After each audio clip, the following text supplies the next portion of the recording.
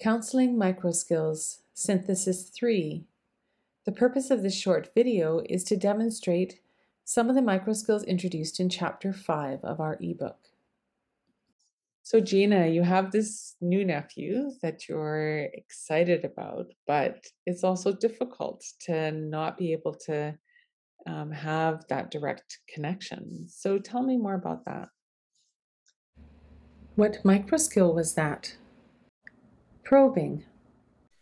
Yeah, my new nephew, his name's Kylo. He's 102 days today, so a little over 3 months. And right now, this is still the pandemic, so I don't have the opportunity to see him all the time and hug him.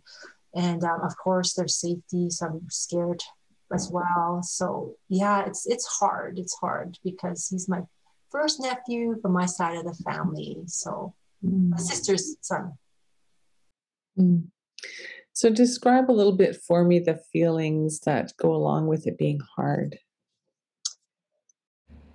What microskill was that? Probing. Feel kind of disappointed.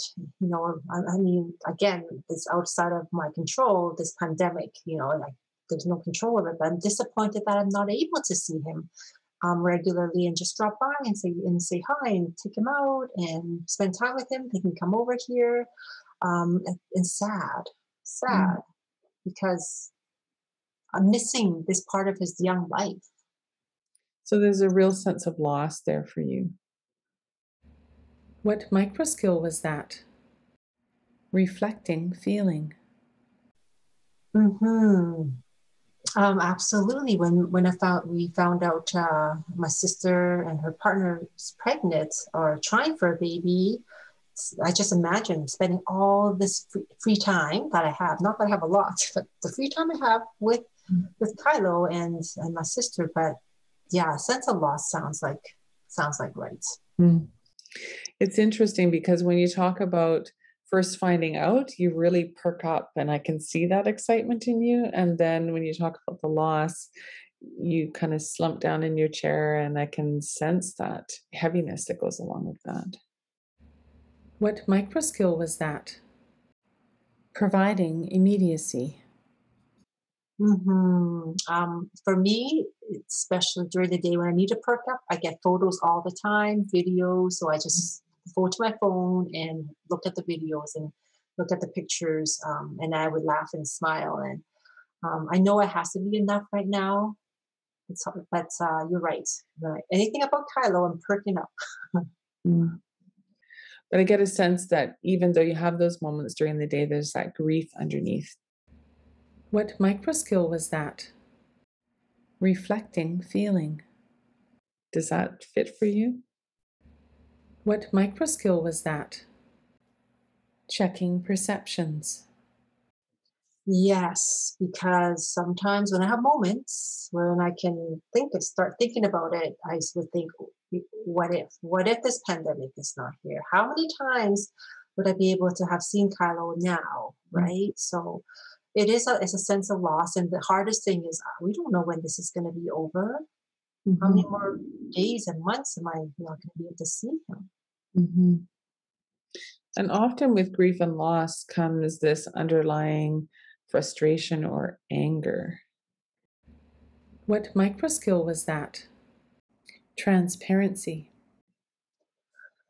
Uh, Definitely frustration. Sometimes some anger especially when I'm hearing on the news or that people are not putting on masks, people are not social distancing, and I think, what? How come they don't understand the importance of safety? So Mm-hmm. that's when anger sometimes, yeah, for sure, I feel anger. So, Gina, when you feel that anger, you shift from that sense of grief and loss, which was kind of like your shoulders dropping, you feel that anger. Where do you sense that anger in your body? What microskill was that? Inviting embodiment. Um,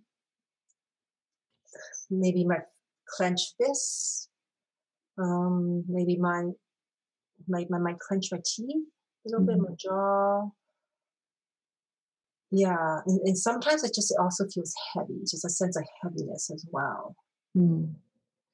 So the weight on your shoulders is part of that. And then when you feel the anger, other things start to tighten up. Mm-hmm. Mm-hmm. What microskill was that? Reflecting feeling. So if you were to try clenching your fists right now, what other kinds of feelings go along with that tightening and clenching? What microskill was that? Inviting embodiment. Mm, um,